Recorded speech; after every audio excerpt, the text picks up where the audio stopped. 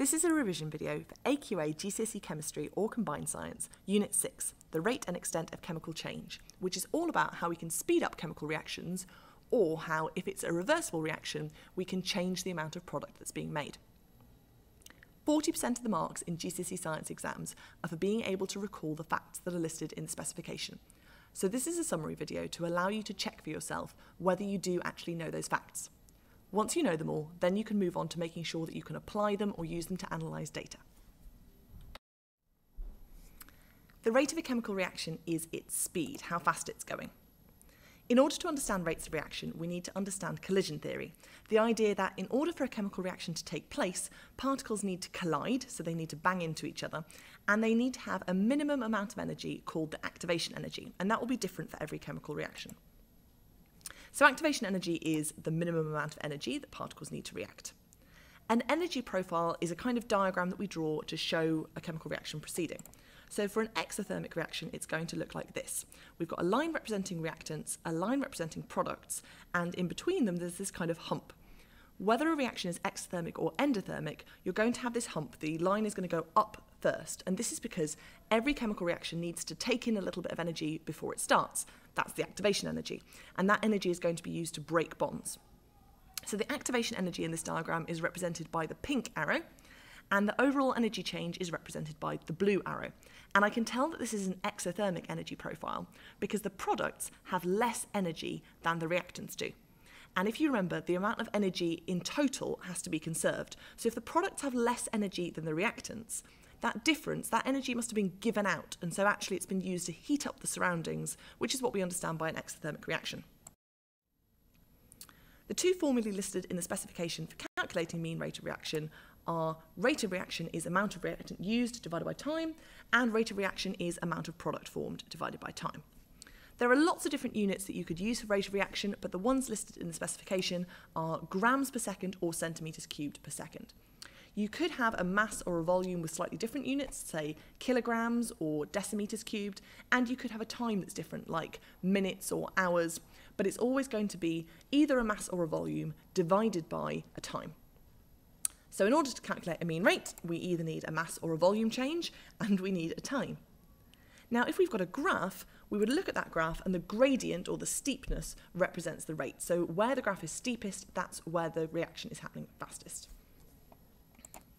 I would calculate the gradient by using the change in mass divided by the change in time. And if the graph was curved, what I would need to do is draw a tangent for the point and then use that to calculate a rate. So let's look at an example. Here I've got a smooth curved line. And so if I wanted to know what the rate was at a particular point, then I draw a straight line that meets the curve just at that point, like this. That's what we call a tangent. And you want to make your tangent as long as possible because that's going to lead you to be as accurate as possible. And then I can use that line to work out the gradient. So here, my line's going up from 2 grams per 9 grams, so that's a change of 7, and that's taken 10 seconds to happen. So 7 grams divided by 10 seconds gives me a rate of 0.7 grams per second. And you could be either asked to describe that process about how you draw a tangent, or you could be asked to actually do it. There are 5 factors that you can change to alter the rate of a reaction: pressure, surface area, concentration, catalyst, and temperature. I remember this by telling a little life story. So you started off, you first went to primary school, so PR for primary, but also PR for pressure. Then you went to secondary school, so secondary, surface area, both start with S. Then next year, you're maybe going to go to college, CO for concentration. After that, you go on and have a career, CA for catalyst. And after all of that, you're very tired, so T for temperature. To increase the surface area of a substance, you're going to break it up into smaller pieces or maybe grind it into a powder. If you have a cube and you cut each side of that cube into 2, so you cut the length in 2, you cut the width in 2, and you cut the height in 2, you will double the surface area, a bit like this.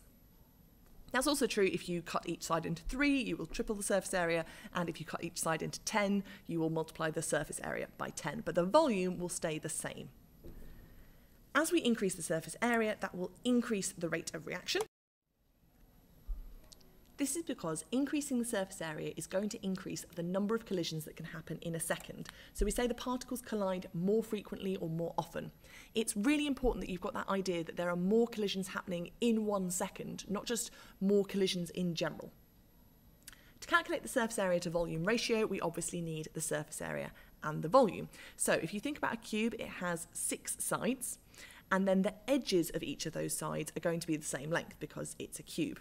So to work out the surface area, we're going to work out the area of one side, so the length times the length, or the length squared, and then multiply that by 6. And then to work out the volume of a cube, you take that length and you cube it.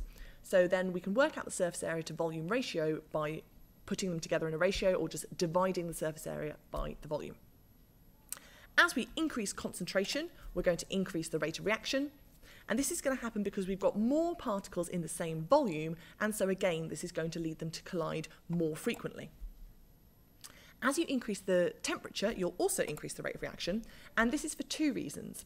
Partly, it's that as you increase temperature, you're giving the particles more energy, so they move faster, and they're more likely to collide more frequently. But also, it's because it's more likely that one individual particle will have the activation energy, so more of the collisions that do happen are successful. A catalyst is a chemical that speeds up the rate of reaction without being used up itself. And it does this by providing an alternative reaction pathway that has a lower activation energy. So this is a bit like providing a shortcut, which takes less energy to do. So we drew this energy profile earlier, and you can see the green line represents what happens with a catalyst. So the reaction starts with the same amount of energy and ends with the same amount of energy, but in between, the activation energy is lower. So it's more likely that a particle that's reacting when it's near to a catalyst will be able to have a successful collision and therefore be able to react. Using a catalyst saves money because the other ways of speeding up a reaction, like heating it up, are much more expensive because they're going to use a lot of energy. A precipitate is a solid that forms from a mixture of liquids, and you can tell if a reaction makes a precipitate because the liquid will go cloudy. So the classic example of this is you've probably done this practical where you mixed dilute sodium thiosulfate with dilute hydrochloric acid, and after a little while it produces a sulfur precipitate, which is a sort of yellow solid, and it makes the solution go cloudy, and you might have done this on top of a cross and seen the cross disappear. Turbidity is just another name for cloudiness, so if an exam question asks you to describe how you would use turbidity to show how the rate of reaction was affected, say, by concentration, what they're asking you to do is describe that experiment with the disappearing cross. Describe an experiment where a precipitate is formed and it goes cloudy, and then you measure how long it takes to go cloudy. You could either measure this by watching for a cross to disappear, as we've done just there, but also you could use a light sensor, or it's sometimes called a colorimeter, a sort of a piece of equipment that shines a beam of light through a sample and basically measures how much light is being absorbed and will give you a definitive point where where no more light is going through the reaction. A reaction that produces a gas will produce bubbles. And collecting gas over water you've probably also done in your science lessons. So this is a process where you're going to use a bung and a delivery tube to collect the gas that's being produced in usually a conical flask, but maybe sometimes a boiling tube as well. And then you have a big bowl of water, and inside that is going to be a measuring cylinder. So the measuring cylinder is full of water, and then you put the delivery tube from your reaction into that measuring cylinder. So the gas that's being produced is going to push the water out of the measuring cylinder and allow you to measure how much gas has been produced. You could also measure this using a gas syringe. A reversible reaction is a reaction in which the products can react together to form back into the reactants, and it's shown using this double-headed arrow. If the forward reaction is exothermic, then the backward reaction must be endothermic, and if the forward reaction is endothermic, then the backward reaction must be exothermic. This is because we know that breaking bonds takes in energy, and making bonds releases energy. And in a reversible reaction, we've got the same bonds being made and broken. It's just that the ones that are broken in the forward reaction are made in the reverse reaction, and vice versa. Equilibrium happens when the forward and backward reactions are occurring at the same rate in a closed system, and this means that the concentration of the reactants and the products will be unchanging. The closed system is just where we have a reaction vessel where it's sealed and no energy and no matter, so no atoms, can get in or out. This last part is just for higher tier, so if you're sitting the foundation tier, you don't need to watch it. If we add a reactant, then the position of equilibrium is going to shift to the right. And this is because the forward reaction is going to be favoured. If you think about it, if we're adding more of the reactants, the things that are on the left, we're increasing the concentration of them. They're more likely to collide with the other chemicals and they're more likely to react. Meanwhile, the backward reaction is still going at the same speed. So overall, this is going to push the equilibrium to the right. If we add a product, then the reverse happens. So the equilibrium shifts to the left, and this is happening because the backward reaction is going to be favoured, or the reverse reaction. If we increase the temperature, then we need to know which reaction is exothermic and which reaction is endothermic. Le Chatelier's principle tells us that whatever we try to do to a system that's at equilibrium, the system will try to resist it. It will try to counteract that change. So if we heat a reaction up, it will try to cool itself down. And the way that that happens is that the endothermic reaction will be favoured. So the equilibrium will move to the side that is produced by whichever reaction is endothermic. If we increase the pressure, again, Le Chatelier's principle tells us that the system will shift to try and counteract the change. And so if we've increased the pressure, it's going to do whichever reaction decreases the pressure. And we can work this out by looking at the chemical formulae and seeing which of the two sides of the equation has fewer gas molecules on it. So if we increase the pressure, the equilibrium will shift to the side that has fewest gas molecules. If we add a catalyst, this isn't actually going to affect the position of the equilibrium. And the reason for that is that it will speed up the forward reaction and the backward reaction by the same amount.